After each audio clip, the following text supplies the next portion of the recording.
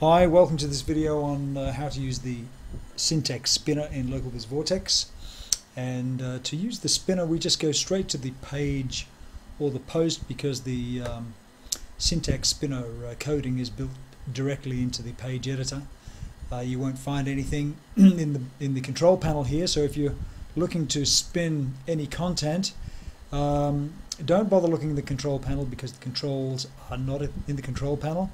What we do is we'll go to posts and we'll take a brand new post or one that was defaulted in there. I've already done one previously here and worked out very well indeed. What I'm going to do is just go to this dummy article here, article number 2. We open it up, and when it opens up I'll show you what the spinner looks like or what the control panel does.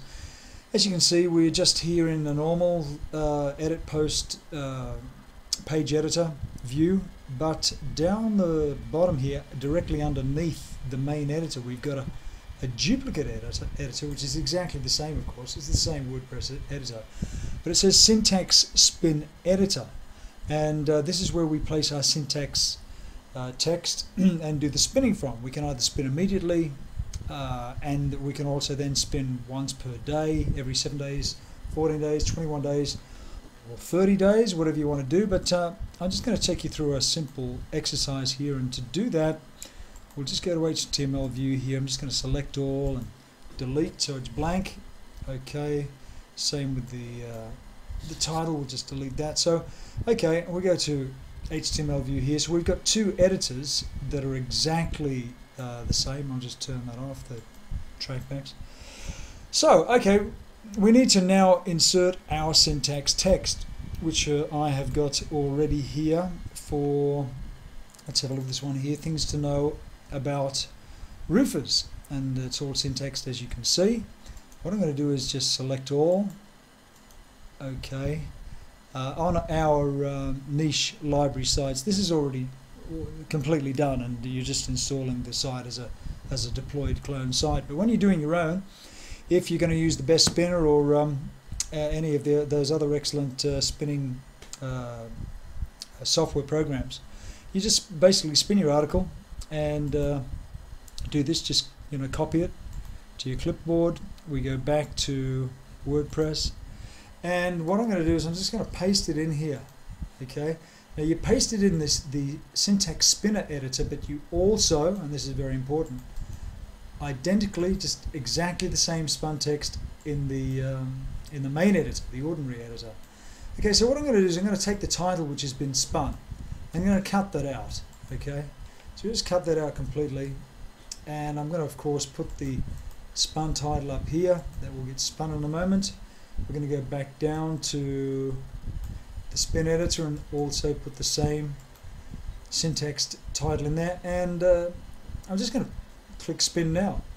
If you see that dialog box says leave the page, you can click yes. We're just spinning this text here, and you will see the top editor goes from syntax text to ordinary text. So we've now got things to know concerning roofers, things to know about roofers, and it's just a normal article. The text has been spun, so it remains down in the syntax spin editor as syntax text, because if you need to spin that again, and we'll do that in a moment, you just click the spin again, or you have it scheduled to spin every day, every 7 days or whatever, and it will spin this text in here and then automatically publish it to the front end. So what I'm going to do is I'm going to update this. Yeah, we've got it in articles, that's where I want it to be going, and we're just going to update the page. So we've now saved the page, and if we go to the front end and we have a look at the post, we'll have a look how that came out. Okay, so here we go. Things to know concerning roofers. Okay, things to know concerning roofers, etc., etc., etc. Now, although it's set out in paragraphs, there's no bolding or underlining or anything like that has gone on. You can actually do that either in the main editor itself. Once you've done a spin that you're happy with, you can say, okay, well, I'm happy with that spin, maybe I'll change a few words or whatever, and now I'll edit or format the editing in that particular version.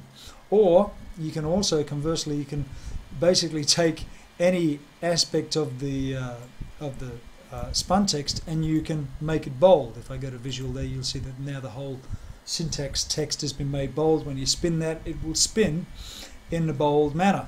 Okay, so to give you an idea, let's just do this as an exercise. Okay, let's just say the first sentence maybe. Okay, moving down here a little bit. Okay, that'll do. It looks long, but it's not that long once you've got it spun. And we'll make that bold as well. And what I'm going to do is I'm going to spin this again. Spin now. Okay, and you'll see in the main editor here that this will spin it again. And we've now got our bolding for the heading and the first sentence or the first paragraph on the second one. And if we go and have a look at that, we'll go in a separate tab and have a look at that. You'll see again everything's come out. Okay, the main title for the page or the first sentence of the page has been bolded. That paragraph's been bolded, so you can see that it behaves exactly the way that it should do. And if we look at the two here side by side, you can see that they are different. Things to know concerning roofers, things to understand about roofers, and the various paragraphs and sentences have all changed. So that's what we're aiming for, and that's exactly how it works, and it just works beautifully every time. And you'll find that it is very, very simple to work with. Okay, so that's pretty much how you set up the article. Now, if you wanted to set up an image, which we do, want to set up an image with this, we'll just use the featured image to set the image. Okay, so we just go here. I've already loaded up a bunch of images to the library earlier on. I'm going to pick the one that I like, which is this one here. Okay, so it says down here, use as featured image. So we'll use that as featured image. It's saving. It says it's done. And I can see there behind the light box that it has been done. Okay, so that won't actually show up here. But if we save the page and we go back to the article that we just spun before and we refresh that page, we should see our image show up. There it is. It's on the left hand side. Could have it on the right or whatever.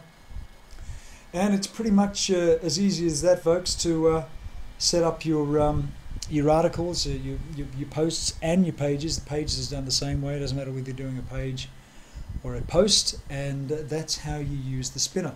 A little bit more on using the spinner later, but just to give you an insight into some of the things that you can do with this, you can actually set it up to spin on schedule every day, every 7 days, every 14 days or whatever, and the advantage of that can be in having extra SEO juice, if you like, by the search engine seeing that you've got new content to your site. Once you've set that up, what we can do is we can make this go invisible, so we don't have to have it there every time we go to the page. So we just go to screen options here. You'll see syntax spin editor. If I uncheck that, and now we go back down here, you'll see that it's disappeared. Okay, and it's as simple as that. Whether you want to, if you don't want to use the syntax spinner, you don't have to. You don't have to have it underneath the main editor if you don't want to. But that's pretty much how it's done. Just find your syntax text, you put it into the syntax spinner editor and the normal editor, click spin, click save, add your image, and you're all done. Okay, thanks for staying with me on this video. I hope you found that interesting. I'll look forward to seeing you on the next one. Bye now.